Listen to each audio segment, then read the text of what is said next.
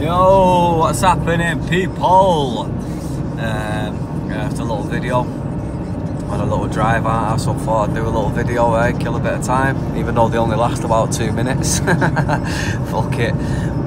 But first of all, I got a message, I think is it Lee Marvin. I don't know if it's actually him or not.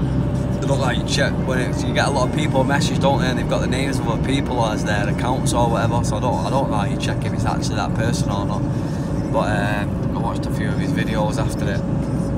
I didn't know it was that guy, wasn't it, who stuck up for Lazar, was sort of back Lazar after he got chinned at the press conference, and you know what, straight away I thought that guy's sound, you know what I mean, he's the only one who fucking come and stood by him and was like backing him a bit, even though I don't think he knew him, barely knew him, did I? But he come and backed him up, man. People like that, proper people out there, they don't just fucking sheep it and follow the crowd, you do what's right, man. So, big shout out to Lee Marvin.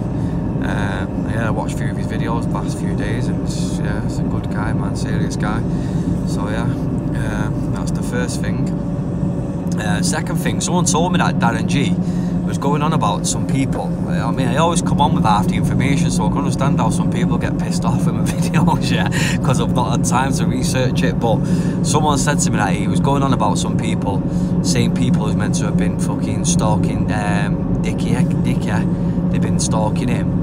I think it was the same people, and they offered Darren G 5 grand for his channel or something. He said no, and then he put a voice note out by them, and after he put it out he said my channel will be shut down tomorrow because these people have got serious power. And then the next day his channel was shut down, and he said each time he sets one up they'll keep shutting it down.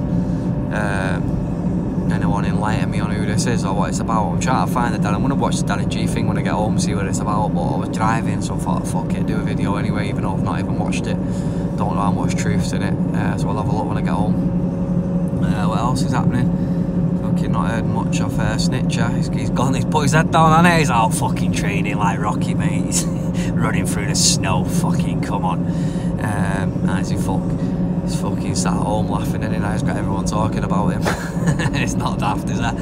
But yeah, so fucking the next 3D Fight Club, when's that on? 17th of June. I think I'm going to go to that one, you know, to be honest. I'm going to go with my mate. I wanted to go to the one that's just been, if I'm deadly honest, but I can't remember why I didn't end up going, but I think I left it a bit too late. I kept saying I'm going to go, and never ended up going. But I'm going to go to the next one. I like boxing and all that anyway, so it'll probably be decent, won't it? Little night out, a few drinks, watch the fighting.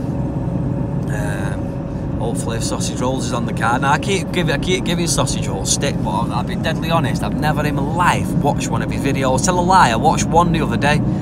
Some guy was on it saying he was from the A-team and all that. Was he fucked from the A-team? Some kid with a Bolton accent. He's fucking not from the A-team. He didn't even know who fucking Parva was, did he? The guy, someone mentioned Parv. No, the guy on the video mentioned Parv, and he was like, "Oh yeah, Lee Parv." No, fucking.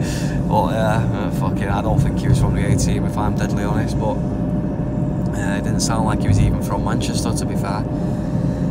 But who knows? But fucking yeah. So there's a little 3-minute video. Kill 3 minutes of my journey off. Only got another hour to go.